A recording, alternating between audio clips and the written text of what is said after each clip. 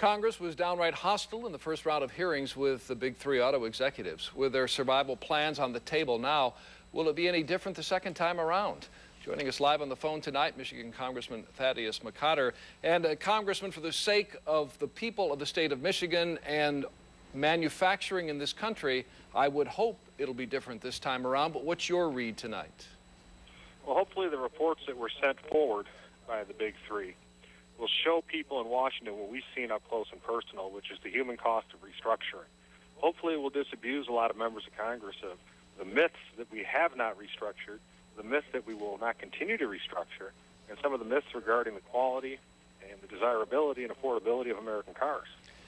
Seems to me GM laid it out pretty plainly. There is no plan B. Either we get help or we're going out of business.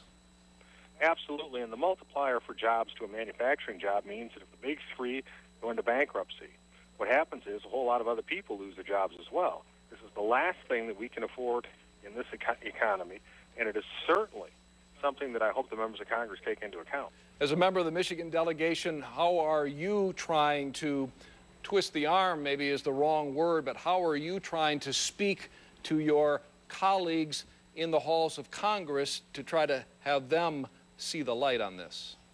The entire Michigan delegation is all hands on deck for this, Dave. We had a delegation conference call tonight. We're reaching out all across the aisle to everyone we know in the Congress and making sure that they are aware that Michigan is not asking, the big three are not asking for a handout. We are asking for a bridge loan to get liquidity in a time of the fiscal chaos in the market. The reality is this. This is about the survival of the auto industry. This is about the survival of the American manufacturing base.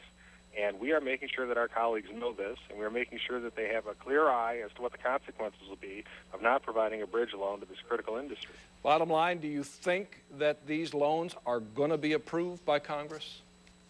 I don't prognosticate, but we're glad that the process is continuing. Senator Levin and Senator Stabenow are doing a great job in the Senate trying to find a compromise that they can bring to the House for passage.